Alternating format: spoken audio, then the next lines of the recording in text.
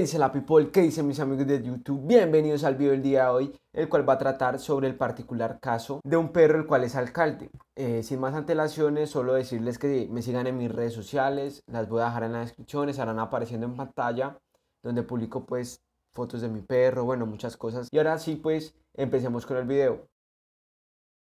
El día de hoy vamos a hablar de Rabbit Hash, un pueblo de 315 habitantes ubicado en el condado de Kentucky, Estados Unidos.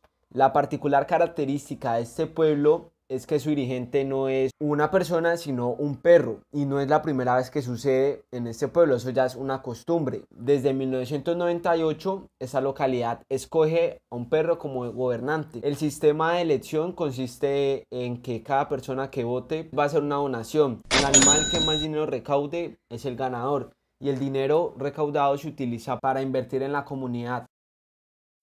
A finales de 2016 salió electo Brian, un perro de raza pitbull, tiene 3 años y ya es considerado como el guardián y el protector del condado. Lograron recaudar un total de $3.367.